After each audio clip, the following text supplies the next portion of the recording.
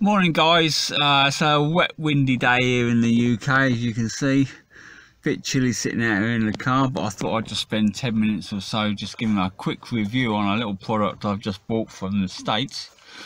It's a BAFX Bluetooth adapter for your car, so you can run programs like Talk and Talk Pro, obd2, to name but a couple. On your phone. Now the problem that we've probably all had at one time or another is we've been to eBay and we've bought these cheap obd2 Bluetooth adapters for £4 or £5. Gone back, thought, well, what a bargain. Plugged them in only to find that they either don't work at all, or the protocols that they run on, out of the 9 or 10 that you usually get, you might find they run on 1 or 2. So they don't work with your programs, and you know, they're just junk. So I bought this, I got this one today. It's from BAFX. I got it all the way from the States, and it works very well. It's a little bit more. I mean, eBay, you can pick cheap ones up, as I say, for £4 or £5. This one cost me, I think it was like $25, and then it was about another $20 to get it shipped over here, included $10 custom charges and all the rest of it stuff. But this is, I find, is a good product, and I'll give you a little bit of a rundown of, you know, what we got here. Right. So first of all, it comes in its nice little box. It's quite well packaged actually when it comes through from the States, in its little foam container and stuff.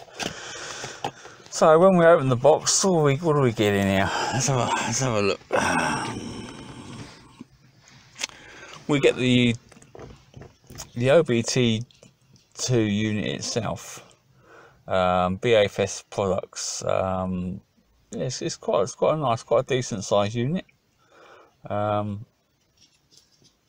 I mean, externally it probably looks the same as what most of them do, I suppose. What else we got in the box here? It comes with a nice set of instructions. Tells you briefly how to set it all up, how to program your programs in. Pairing code of 1234. Gives you a little warning to say that if you're not in the USA, it might not work, but I think we all know that obd2 is pretty universal. Blah blah blah.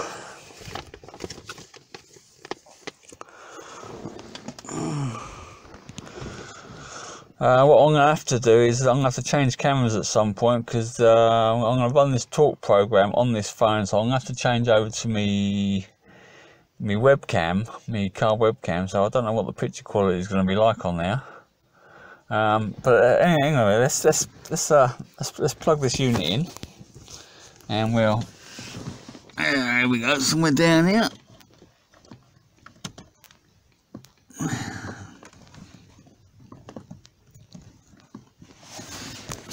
And I think straight away you can see the red light coming on there.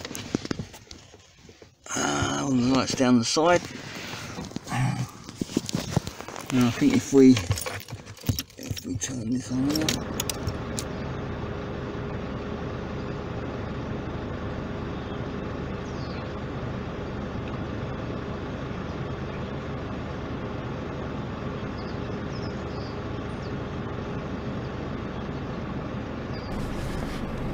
Right then guys, hope you can see this okay. As I say, I've had to change over to my webcam.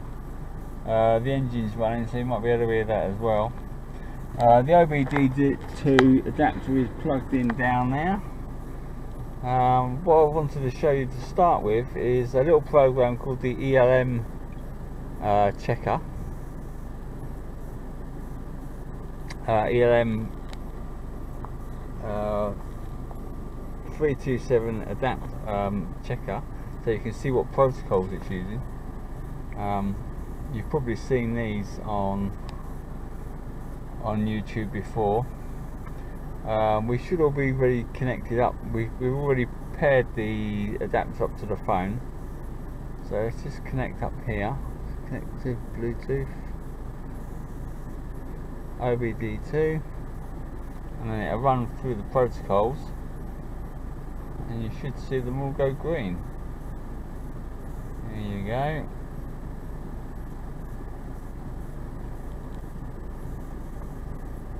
Well, we get 1, 2, 3, 4, 5, 6. Oh, it's 6 out of 7, because you can only come down to the line there.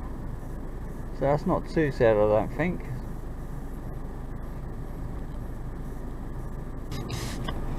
Right, what we'll do now, we'll go straight into the Talk Pro app. This is the paid version, not the light version, which is free. So if we just click on there, it's quite a good little program for just an Android based phone, I think. Saves getting the scan tool out a lot of times. Let me start with, we can see straight away that all 4 lights have connected up, so we know we're connected to the app.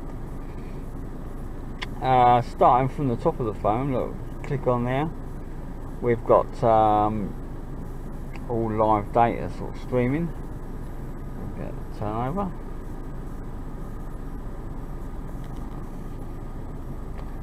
We've got there's your like your 0 to 60, 0 to 100 kilometers per hour tests and stuff like that, horsepower tests. Haven't tried them out yet. Here's some live data for you. We've got various, I mean this is a diesel car, so we're not going to have CO or anything like that, but we've got coolant, we've got fuel rail pressure, system voltage, MAF readings and map sensor readings. A little bit sluggish on the take up. They're not as responsive as they could be, but they all do work fairly well. Then you've got RPM, and you've got a whole list of different other sensor readings that you can take depending on your car. But what I like about this mainly is with the graphing, which we'll get to in a minute. It reads fault codes nicely. This has got a couple of EGR valve fault codes in it. The EGR valve's been blanked off because it was suffering a bit of, it's sticking open a little bit. Oh yeah, tap here for scans. And you'll find there you go, powertrain, exhaust gas EGR. But we know about that, so we won't worry about clearing those. Mapping, it can do data logging for your mapping. And it will follow you around. It will tell you how fast you're going, where you've been. It will log all your journeys, which is quite good. Right, let's get rid of that. But I think the thing that is pretty impressive really is you can do live graphing of all your data.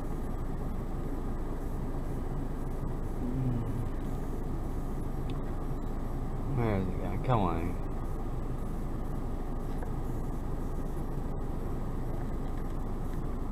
Oh, apparently it doesn't do mode 6.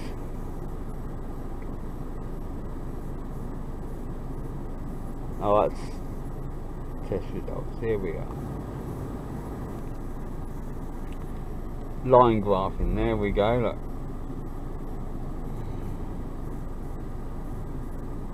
Line chart.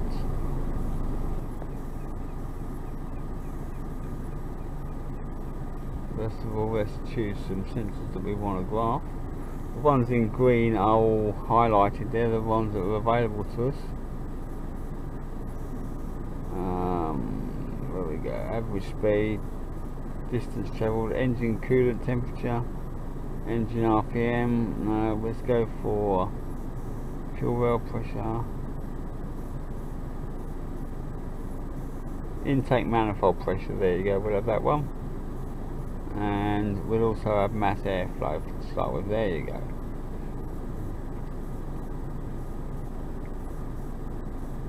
Then you push your start button, and straight away you get 2 line graphics, 2 lines there.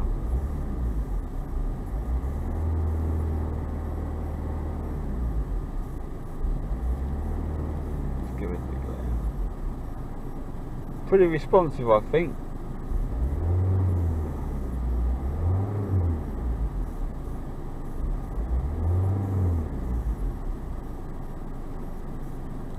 So you can see the green line is your mass airflow rate and your red line is your map sensor.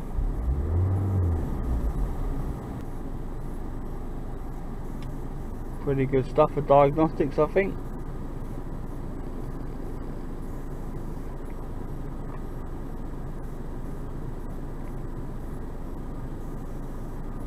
You do have another graph in, you have real-time charts up there as well.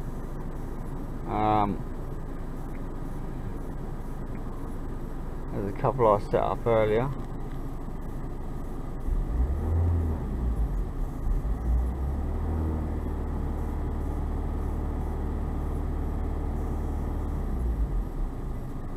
Let's get rid of that. So we go.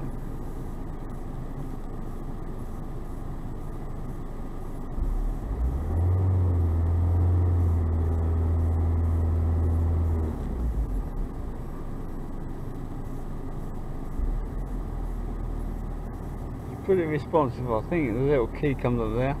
So you can see the blue line is the intake manifold pressure, the green line is the mass airflow rate, you got the red line which is the engine RPM, and the fuel well in orange measuring PSI.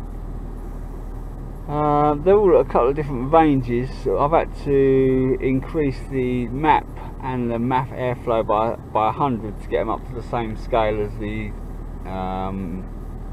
engine speeds, etc. Otherwise they just flatline along the bottom. But it's all pretty customizable.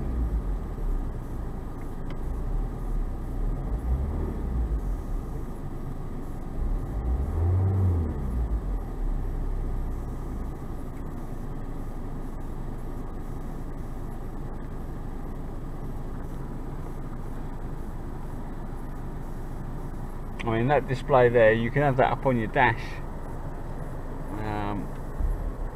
you know, while you're driving along, which I think is pretty good.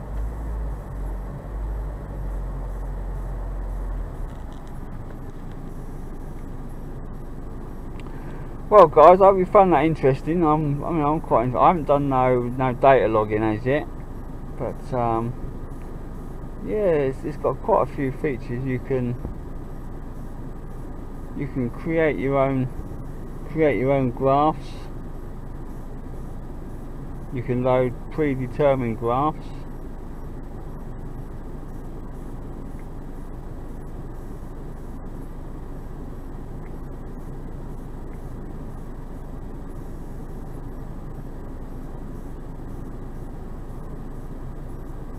I mean, normally when I'm out and about on my real-time information, that's the one I've set up for my diesel.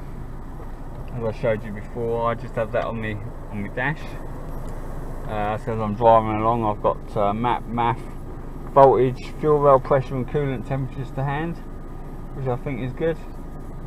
As I say, I will be doing a bit of data logging on the map to see how that goes. And you can see, if I just dig down, enlarge the map, it's got a bit of a squiggly line there to say that I've been local, but there you go.